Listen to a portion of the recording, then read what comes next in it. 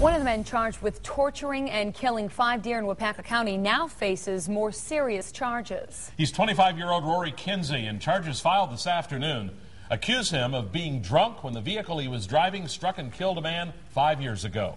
Fox 11's Laura Smith has new details from Waupaca County. After waiting for half a decade, Kevin McCoy's friends are relieved to see justice beginning to unfold. I'm happy that this is finally happening. It's been 5 years. It was extremely overwhelming. The 20-year-old was killed walking home from a party in the town of Farmington in Waupaca County.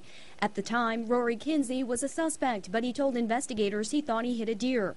No charges were ever filed because, according to authorities, mistakes were made during the investigation. The Department of Justice reopened the investigation and on Wednesday filed charges against Kuenzi in Waupaca County Court.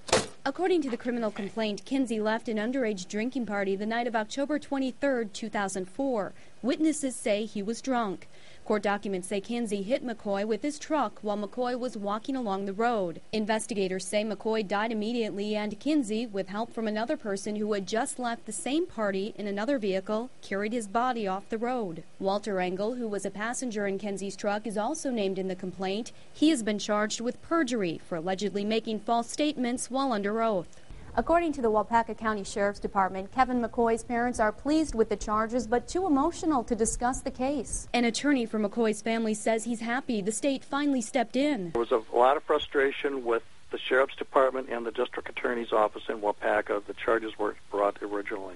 Neither the Sheriff's Department nor the District Attorney had any further comment on the case. Kuenzi's attorney in the deer killing case says he doesn't know yet if he's on the new case, and so he had no comment. McCoy's friends say it's been hard missing McCoy and that they will continue to show their support in court.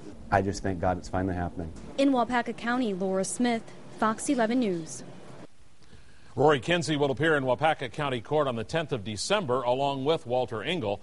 Kuenzi remains in custody, and if convicted on the new charges, he faces up to 65 years in prison.